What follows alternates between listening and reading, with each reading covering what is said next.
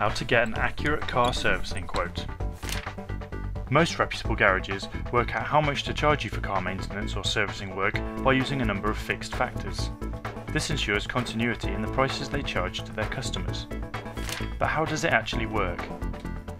When a garage receives a request for work from a customer, they first need to find out exactly which make and model of the car they'll be working on. The best way to do this is by using a registration lookup tool. This is special software that the garage enters your car registration into. The software searches a database and lets the garage know the exact model of your car.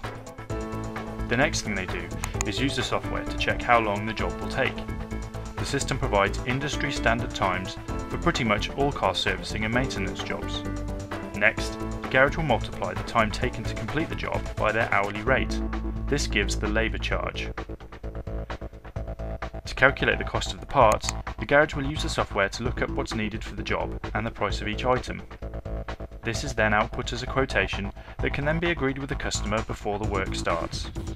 This process varies from garage to garage, but if you use a reputable name such as Unipark Car Care Centres, you get an easy to understand and itemised quote. Not only that, you benefit from a 12 months parts and labour guarantee.